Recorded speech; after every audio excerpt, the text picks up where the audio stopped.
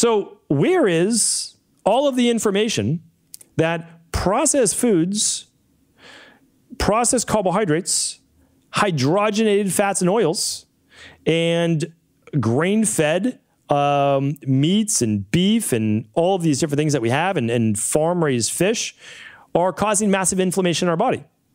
People say, well, that has no correlation with the immune system. Well, let's just look at this for a second.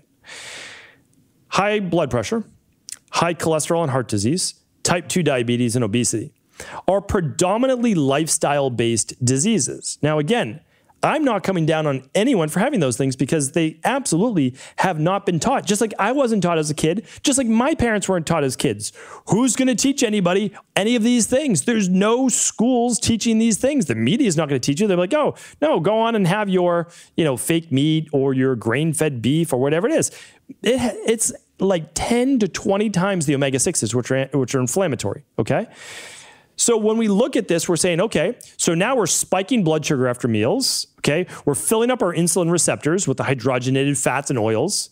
And then it's leading to what? Type 2 diabetes, inflammation in our body. And most people that end up with type 2 diabetes also end up with high cholesterol or heart disease and vice versa. And then they end up with high blood pressure. This is not a surprise. Like, this is how the human body works, because you think that you can just palliate symptoms with a medication, when the medication, all it does is mask one thing, moves the pathway to another way that the inflammation has to come out. So next thing you know, your entire body's inflamed and you have autoimmune issues, high blood pressure, high cholesterol, type 2 diabetes, and cancer. And we're like, well, where did all this come from? Well, here's where it came from.